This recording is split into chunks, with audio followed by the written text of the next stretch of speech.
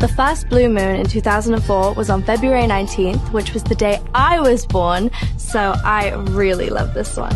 One of my favorite things about being a girl is how strong we are, how powerful we are, and how beautiful we are as human beings. Family means a lot to me. This represents my angels, the people that take care of me every day. My first kiss was on screen. Boy, was that awkward. The unicorn reminds me of my baby sister. She loves unicorns at the moment. Music has a huge place in my heart. I'm the kind of girl to know every line to every song. Two hearts, which symbolizes love, of course. The first thing that comes to mind when I think of a rainbow is the LGBTQ community, who I absolutely love, so I'd probably wear this all the time. So this is a horseshoe, also symbolizes luck. This represents a time in my life. I was in Palm Springs, and that was the first time anyone ever asked me to take a picture with them, and I freaked out.